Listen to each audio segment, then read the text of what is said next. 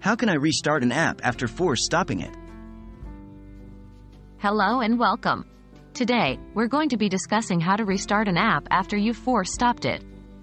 This process can be helpful in troubleshooting app-related issues and can bring your app back to its regular operation. What does force stopping an app mean? Force stopping an app refers to the process where you essentially shut down an application that's running on your smartphone.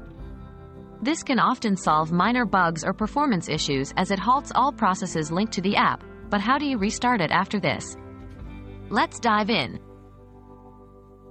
How to restart an app after force stopping it? Once you've force stopped an app, the process to restart it is actually quite simple. All you need to do is open the app again as you normally would. Here's how. 1. Swipe up from the bottom of your screen to access your app drawer, or press your device's home button if it has one. 2. Locate the app you've just force stopped. 3. Tap on the app's icon to open it. That's it. Your app will restart, essentially resetting its state from when it was force stopped. What if the app doesn't restart?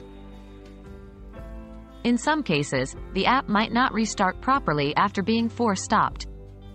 This can occur if there are deeper issues with the app, like major bugs or compatibility problems. If this happens, 1. Try restarting your device. This can often clear up minor issues. 2. If the problem persists, consider uninstalling and then reinstalling the app. 3. If the app still doesn't work correctly, reach out to the app support team for further help. And there we have it. Now you know how to restart an app after force stopping it. We hope this guide was helpful, and remember, force stopping an app and restarting it is a great troubleshooting step for minor app issues. Happy troubleshooting!